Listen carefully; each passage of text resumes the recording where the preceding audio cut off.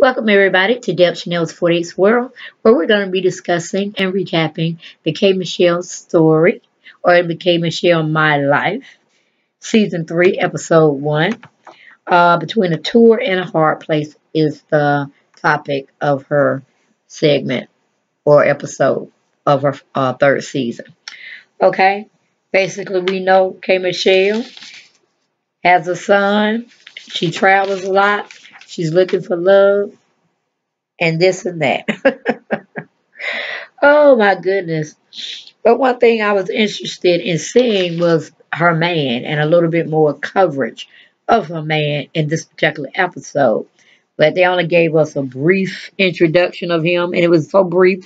If I would have sneezed, I would have missed the whole scene. Okay, so you need to do better with that one, K. Michelle. Let's go right on into that first scene. She's performing at the Fox Theater. This happened around July of this year, 2016. It seems like she had a great performance. Her mother and sister came down for the festivities and to get a glimpse at her new restaurant that she's supposed to be opening called Puff and Petals or something like that. I got it in my notes, but we'll go back as we get closer to that scene. But she's having a fantastic performance, and after she performs and that essence of her show, we have Jonathan comes back to her dressing room after she's performed, and he gives her all the praises, all the love, and goes on to say that was his favorite show. I'm like, come on, come on. I guess you say that all the time, all day, every day she has a performance, because you're her motivator, aren't you, Jonathan? But she's basically, before she ends her concert, she's telling them how glad she's um, glad to be back at home. But again, Memphis is her home. So I guess she's adopted us as her second home, other than being in LA. Okay? But she's talking to the crowd at her concert about her man, her new man, her family she's trying to build with him. And, she's also making poking fun at the package that he's packing, meaning the sausage. He's, laying down the pipe with her whenever they get a chance to make love or have sex or however she sees that. She's giving all this information at her concert. And I'm like, girl, too much information. Too much information. Okay? Then she also thanks God for a wonderful performance, all the blessings he has bestowed upon her, and her performance being a success. So, like I said, Jonathan comes in after the concert and he congratulates her and this, that, and the third. I'm like, okay, whatever. And then she tells us how Jonathan just picks up wherever he is and follows her really around the 50 states as well as globally. So I'm like, he just be leasing everything, I guess, until Kay wants to completely dissolve her music career and just settle down and be a wife. Then I wonder where Mr. Jonathan will reside then. But anyway, her mother comes in and talks to her about her performance. And y'all, she really kind of talked like Dr. Simone on Married to Medicine. I was like, wait a minute, I had to do a double take to make sure that wasn't her. But anyway, she goes on to talk to her mom, and her mom is saying, she was kind of disappointed, her and her father, about the direction she took for her career, her livelihood, because she could have done so much better, because, she is a bachelor degree earning, or probably master's degree earning at FAMU, I believe it is. She's a Delta sorority little alumni also. So she's a smart chick, even though sometimes her actions don't show that. Okay, but she got it going on up in her head as well. So Kay starts to cry and all this, that, and the third. And I'm like, mama, mama, mama. As long as she ain't doing nothing illegal, we can only drain them to the river to drink. If they don't want to partake of what we want, as long as she's doing stuff legally and she's making money honestly and it's making her happy, let have, because that's pretty much what I've said about my daughter as well. Um, but Miss Pat is looking good for her age, and her daughter, her other daughter's looking very nice looking as well. So very good, nice looking family. Even though I didn't see Papa, wonder where Dad is, but I guess he didn't want to be on camera. He's not about that life, so it is what it is on that front. But she goes in and tell her mom her restaurant gonna be opening in 3 days, and they toasted that and all that. I'm like, wait a minute now. Have you met? Have you got your permits? Have you done all this? Because you ain't really showed your restaurant, that much when you left it last season. And I'm like, it wasn't completed then. It looked at like a complete horror. So I'm like, did you talk to people before you start opening up your mouth? What you gonna think you're gonna have as an opening or whatnot? And what publicity did you do? Did you send out flyers? Did you tell the radio stations? I mean, come on, girl, you all acting all willy nilly. Like this is your first time rodeo in the rodeo, okay, or at the rodeo, I should say. But we leave that situation. We go to commercial. We come back. We have Jonathan meets with Kay at some restaurant. They always have something another day after they've been doing something, pretty deep or interesting. They always meet back up for lunch or dinner just to talk about the comings and goings of that previous day. So that's pretty much what's going on. But Jonathan has a little chip on his shoulder. He's on 1,000 already. And I'm like, this is too early up in the day to be having stress unless you're dealing with Uncle Sam or Sally Mae. All right. If you're not dealing with those two things, you ain't got no man problems, to boot with that, settle down. It all can be worked out, which all of the rest of the stuff I just named prior to that can be worked out too. But we just gonna deal with Jonathan on a long-handed spoon, if you know what I mean. So he comes in, he talks to Casey, how she's doing, all this and third. Then he goes right on in to say how P. London has screwed him over. She's dissed his gayness and the gay community and da da da da da. And, K. Michelle looking at him like, are you crazy? That's, we're the Three Musketeers. We don't talk about each other. We defend one another, okay? Against all and everybody, okay? So she just couldn't believe it. He just kept talking, showing her information because evidently I didn't follow it too well, or it just wouldn't. It didn't meet my radar or giving much attention to it. But Jonathan shows a post of how some rapper had put him out there, and he was really doing some male gay bashing, and he used Jonathan's video likeness or one of his photos, and he was just trashing him through social media. And then he comes to find out by watching this guy, try to tear down his name in the public forum, he noticed the different columns where you go in and you like something under somebody's profile or you dislike it or whatever. He saw P. London's name under there as approving to what this guy was saying against Jonathan and the gay community. And he couldn't believe that was her name. So, he going to do his due diligence. He did research and he found out that it really was her. And he's just going off. I mean, he was livid. I'm like, wait a minute. P. London's not here to pretty much defend herself. Come on, y'all supposed to be friends. So always give your friend the benefit of the doubt before you call a spade a spade. So anyway, Kevin says, calm down, just calm down now. Because I can't choose between both of y'all. I'm like, wait a minute now. You don't really have to choose from neither one of them. They basically need to, hash it out themselves and you play mediator, which in turn, that's what you really pretty much sought out to do anyway. So then she goes in and tries to defend her, saying, well, Pete London ain't playing with a full deck. Anyway, because, she just like that. I hate to say that, but it's true. So let's not get all up because, sometimes, when you know better, you need to do better. And we need to call her out on that. But I'm sure it's not nothing, Johnson. I'm not trying to play it down, but we'll get to the bottom of this. But she don't know no better. That's what she's trying to say about P. London. I'm like, boy, Kate throwing some major shade. She needs to stop it, right? And then she goes into her confessionals, Kay, and she said, hey, if anybody did that mess to me, and I take out these earrings, this wig, this, that, and the third, take out my Tina Turtle shingle dress, and I had to kick her with some ass out of him. I'm like, hey, you ain't about that life if you ready, unless you ready to go to jail and you ready got some bond money coming up. Now, I don't think your new husband or husband to be gonna want you all out there acting willy-nilly, fighting everybody. This ain't no street brawl, and you definitely ain't back in high school, so you need to chill. Chill, baby. But she just saying what she would do. I'm like, I would be like that too, but somebody had to hit me first, because then it'd be self-defense, and then I'm kicking to destroy somebody like pretty much put them 6 feet under. Okay, but like I said, it'll all have to be in a self-defense mechanism mode. Okay, we leave there, we go there to commercial, we come back. We have K. Michelle goes to check on Puff and Pedals, which is a new restaurant. Because at first I thought, hey, she's supposed to be opening up some kind of hookah bar. Now, how did it turn into from a hookah bar to a restaurant? I hadn't been following her that well, so I'm guessing it turned into that. So she's gonna have a series of things going on at her restaurant for the hookah barring, smoking and entertaining, and she's gonna have some food to boot. So it sounds real nice. Her idea she wants to come to fruition, and I'm like, wait a minute, okay.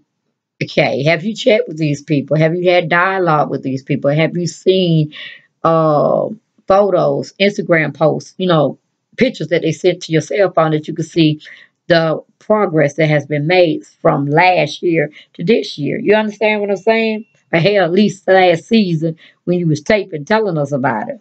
So if you haven't done all of this, how can you assume? Which you know what assume does, make asses out of ourselves. So we don't want you to look like an ass. We don't want to it be scripted for ass fuckery, okay?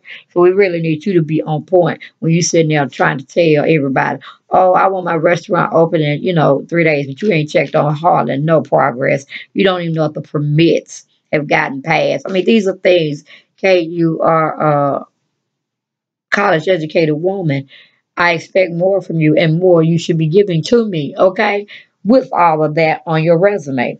So therefore you acting like you are willy-nilly, all this is new to you, like you have no brains attached to your restaurant, which makes me think, who's handling your accounting?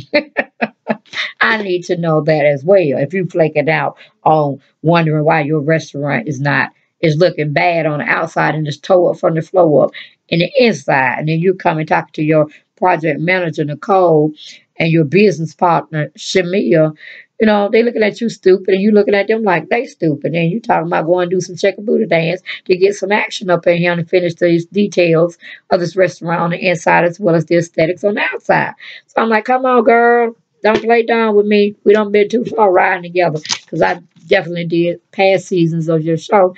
And I got a pretty nice following of the videos that I put out that they like my coverage. So I'm like, come on. Let's not let the people down. We got to get the people what they want. All right. And right now you're giving us fake fuckery. Right. Foolishness. And I ain't about it. So that's why I'm letting you know in this video. Come back to reality. This is not what we want to see. Okay. Anyway, we go to commercial from that mess. Come back. We have Jonathan, Kate, P. London, and some other person. They're out enjoying themselves at a little nightclub called Lips or some kind of lounge club. I don't know. And P. London, Jonathan goes in and buy everybody some shots. He said, okay, we need to talk about this situation because it's been festering on his soul and he needs to let it go. Okay? Let it go and let God. I want to tell my little Jonathan, let it go and let God. But he's like, okay, no, I need to let it go all on her ass and get her straight so that she'll never make this mess of a horrific mistake again. So, like I said, they all get together. And, Jonathan's just trying to understand the whole situation. So he kind of pretty much put all the cards on the table of what he felt had happened. And they try to educate P. London on what she needs to do when she's talking about the gay community or the lesbian community or whatever, or he's wanting to put out there for the forefront. You don't do that. You got to pick a side. I'm gay. I'm all about that life. Those are my people. And I will defend them till the day I die. And with you aligning with people that hate gay people or lesbians, this, that, and that makes you look bad in my eyes. And it makes me look like you're not my friend. You're my enemy. And so, Kay was calling herself being a little mediator between the both of it. And P. London, I'm sure she knew what she was doing. She just was caught up in the moment. I guess she didn't think a lot of people on social media, even her friends that she break bread with, and they can see certain things. And if you align yourself with certain people, then people are going to be like, okay, it looks like a duck, walks like a duck, it must be a duck. Or people that are questionable, depending on whether they're shit starters or, they're gay or lesbian or homophobic or, any type of social issue that you're claiming out there. If you're hanging with, people that or anti whatever, they're going to assume you're anti too. It's not fair to be judging people on those type of stigmas, but as a society, there are people out there, individuals, that do judge by who you hang around without really formulating their own plan of action and just talking to you a little bit more to take your stance on it. You know what I'm saying? Because just because you go to a lesbian or gay bar doesn't mean that you're a lesbian. You know what I'm saying? Unless you're totally in that type of essence all the time, all day, every day. And you're hanging around certain people that tend to be a part of that. You know what I'm saying? Just have a conversation, let someone know or ask someone before you make a decision on what you feel they are all about. So that's basically what Jonathan was trying to give her education on. So she kind of felt many people under that she did. Huh? Okay. That she did make a mistake. Kevin Michelle was saying, okay, hug it out. And she was, saying she's gonna make amends for that. She's gonna make up for that. Which I'm like, just don't say nothing stupid. Just don't follow people that's saying derogatory things about a person or a subject that you don't agree with, don't like it. You know what I'm saying? You can read it and you can keep moving on. But when you put like, it's like you're endorsing whatever the conversation is all about or the subject of the matter. You know what I'm saying? So it's like, okay, Pre-Liner, we're gonna need you to do better. Reading is very fundamental. Well, Jonathan and K. Michelle will probably be kicking your ass. All right. But anyway, we go to commercial. We leave that situation. We're back at K. Michelle. She's having a little sit down talk with the rapper, R&B artist Trina from Miami.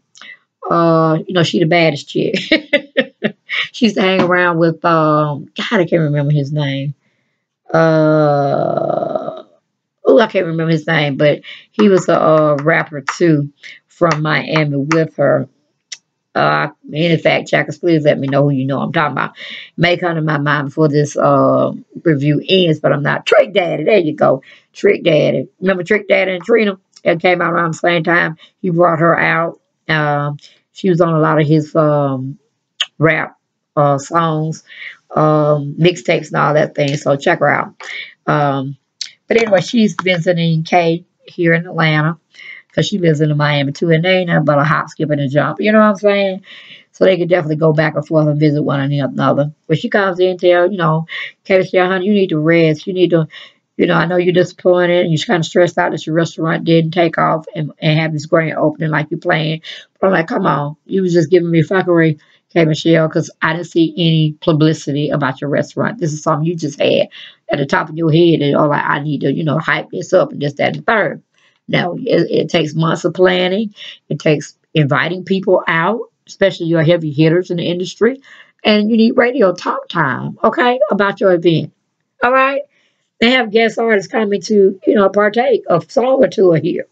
So no, you were just giving it for the cameras, and it failed miserably because didn't nobody buy that shit. But anyway, she was talking about her disappointment with Trina, about the restaurant not opening, about her being so tired, with the 30 city tour and this, that, and that. I'm like, but on the other hand, you saying you love performing, so get it right. Get it right. Enjoy your bliss because you're not going to always have it. Somebody else is going to take your place. So, if that was the case, you'll still see Diana Ross out there touring and all this stuff, and Tina Turner, as well as Aretha Franklin. But they do here and there. And we really don't want Aretha Franklin to come out too much unless she's definitely prepared in the wardrobe section. Because didn't want to see them sagging breasts no more. No way. Every day, all day, that's a no-go fly zone, okay? But anyway, what I'm saying, everybody has their time, their peak, where they reap all their fame and fortune. Then they kind of just, not disappear, but they go, I won't say in hiding. For lack of a better word, I'll just say they just be kind of like on a hiatus, if you catch my drill. So everything and everyone has a time period when it comes to the industry anyway, period.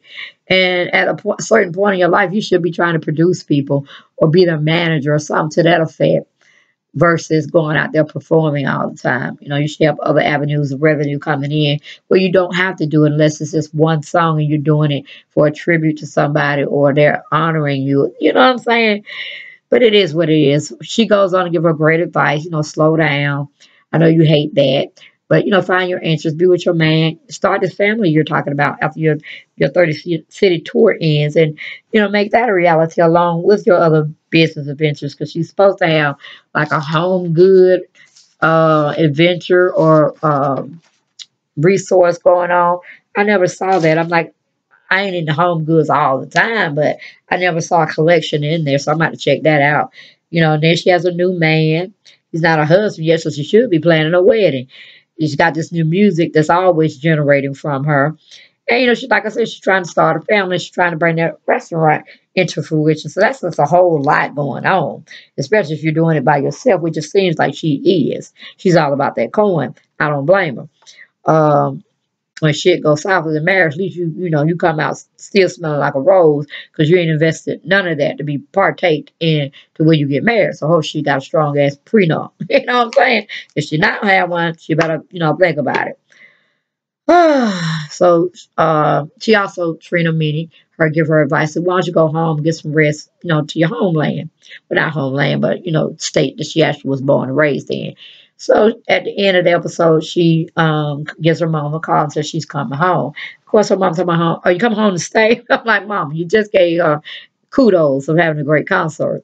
Do you really think she's coming home to small ass Memphis to sit there and rock away babies and build her um, another restaurant down there where she ain't got the one up in here in Atlanta open yet? Are you serious?